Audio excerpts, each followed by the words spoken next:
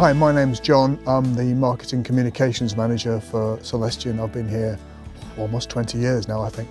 Celestion were really at ground zero when it came to guitar speakers. We built our first purpose-designed guitar speaker way back in 1957, 58 to go into the combos that were just emerging back then, you know, in time for the early days of rock and roll. And we've been innovating guitar speakers ever since, really.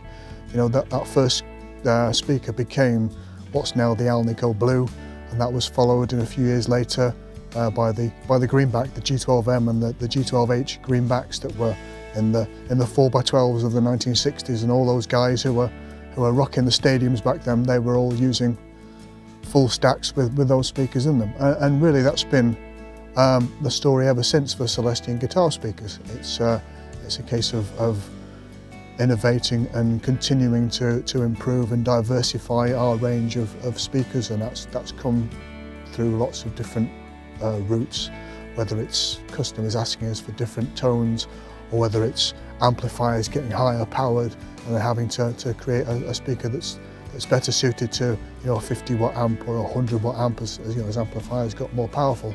So that's really been the DNA of Celestion guitar speakers.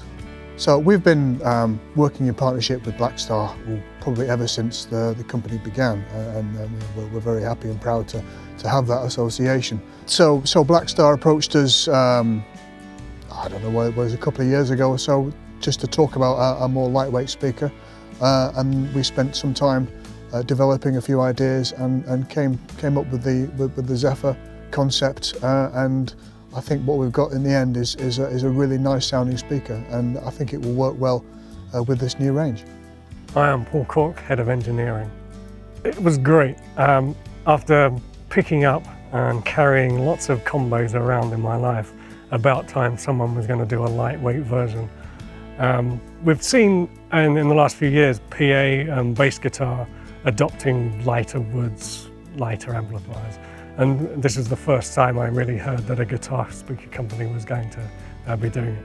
There was a bit of brainstorming involved, but there's, in a manufacturing sense, there are certain kind of set rules that you can use to get a product.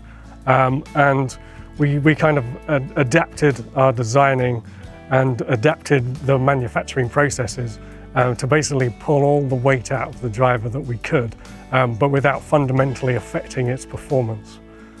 So we maximised the efficiency of the magnet assemblies. I mean, the development process itself uses a lot of finite element analysis, which is basically an engineering process that's been developed for the last 50 years or so. Basically, you have one big problem and you break it down into lots of small problems, which are then solved by a computer, and then the answer is assembled and you get a result out.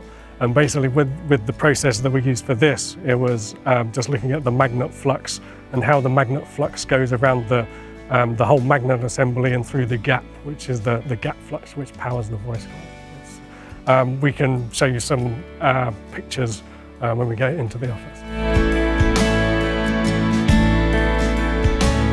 So I mentioned FEA downstairs. I'm just going to go through a quick example. So this is a typical magnet assembly of front plate, magnet and pole plate. And I've drawn this on the screen. This is the magnet, this is the pole plate and the front plate. And in the FEA world, you basically add a mesh to it, and at each intersection of the bits of mesh, there's applied a mathematical equation, and there's a finite number of mathematical equations, hence the term finite element analysis. It's all very boring, really, and it will basically tell us the flux in the magnet assembly, which is what we're interested in. And this is basically the flux pattern inside the magnet assembly. So the yellow sections are areas where the flux is at its highest, and the blue and the reddish is when the flux is lowest. Now what we did with the Zephyr was we assumed that the darker blue areas of the metalwork weren't actually doing anything. So to save weight, we basically took them off. So we removed the metalwork from these positions and through the center, and eventually we came up with this, which is basically the Zephyr magnet assembly. So you see we've removed a lot of the metalwork here, all the metalwork here, and all the metalwork in the middle. And all that is to save weight. The magnet itself is smaller, so to bring back more of that flux, we've put a second magnet on top of the pole piece here. And there it is, a Zephyr magnet assembly. We have a listen to pretty much everything before we send it to the customer. Obviously we don't listen to the speakers in the exact same cabinets, in the exact same environments, so we can't say that it's going to be exactly how the customer hears it. But we had a listen, it sounded a really nice sounding driver, and we sent the first prototypes off to Blackstar. They gave us some feedback on what they heard. We then adapted the design slightly, sent them the revised version in, and I think that was the one that we're now moving into production with.